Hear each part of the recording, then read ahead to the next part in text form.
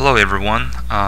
In this tutorial I'm going to explain how to use the software Wavenology to do some advanced mesh controls. So basically what I'm going to show you is in the design dialog, mesh tab, and the two parameters here. One is called min-max ratio, the other is called max adjacent ratio. These two parameters are the critical parameters for you to capture some details and control your mesh. I will show you how to use them and adjust them to different scenarios. So basically a very typical example here will be a silicon chip, and you have metal lines and grounds, and it's wrapped with high silicon, which is also a conductor. And between the two conductors there is an insulator, which is represented here as the purple material, which is the silicon O2, is a dielectric. Okay, and if you want to check the material type, it will be a dielectric with permittivity, relative permittivity 4.43. So these very thin layers are insulating the two conductors. Okay.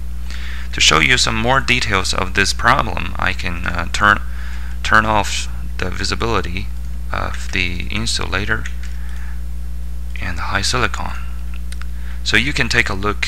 There are basically very simple signal line from top to bottom, from bottom to top again. And the ground plane is connected between different all kinds of vias from top to bottom. Okay, and the high silicon is wrapping it, the insulator is isolating the two. Okay, that's basically the structure. So the challenge here is, if you take a look at this angle, you will recognize that the layer is very, very thin, both the metal layer and the insulator. Okay, this is along the Z direction, even along the XY direction. It's from the top view. If I turn off the visibility of the signal and ground, you can see this is insulator. If I change the transparency of the insulator,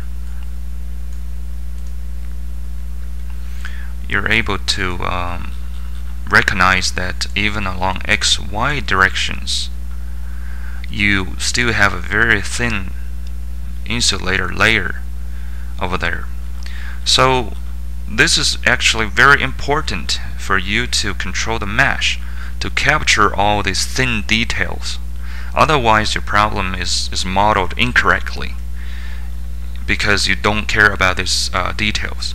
So how to do that? Let me show you how to use these two parameters I mentioned before to control the mesh.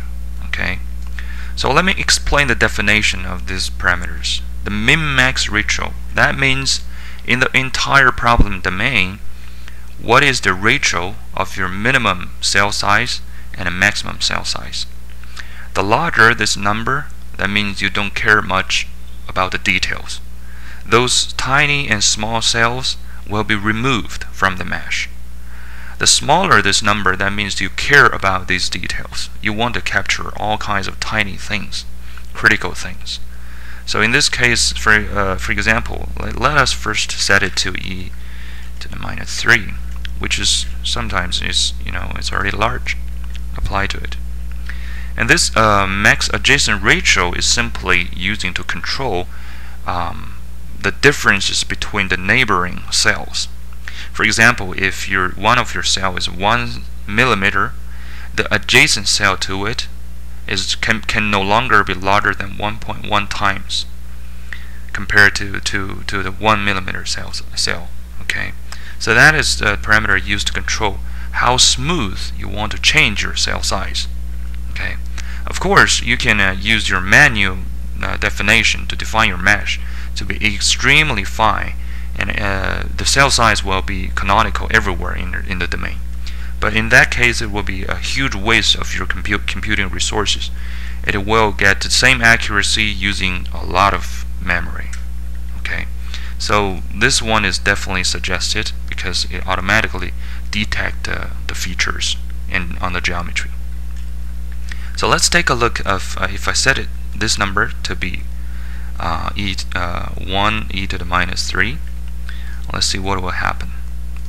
So along this button will show you the mesh, and from the top view, and you can see that okay, the mesh, that the whole is captured, but the thin layers are not.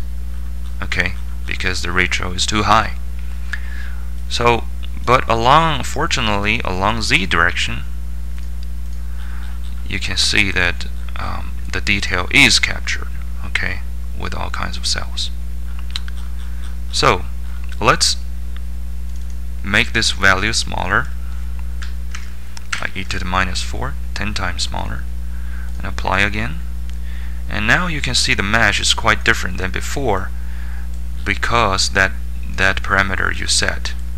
And from here you can realize that the thin insulators have at least 2 cells available to model all of them, and everywhere else is about the same. Okay, this will guarantee that insulator is captured and being modeled through the FDTD simulation, and guarantee that you will get a correct result. So the last thing I want to show you is the adjacent ratio. Let's take a look how that thing impacts the mesh. If I change this to be very big, 1.5, and I apply, and you can start to see that the cell, even though tiny cells are still captured, but the adjacent ratio is much larger, and the cells will get much larger. Okay, but of course, in doing this, you sacrifice some accuracy of your simulation.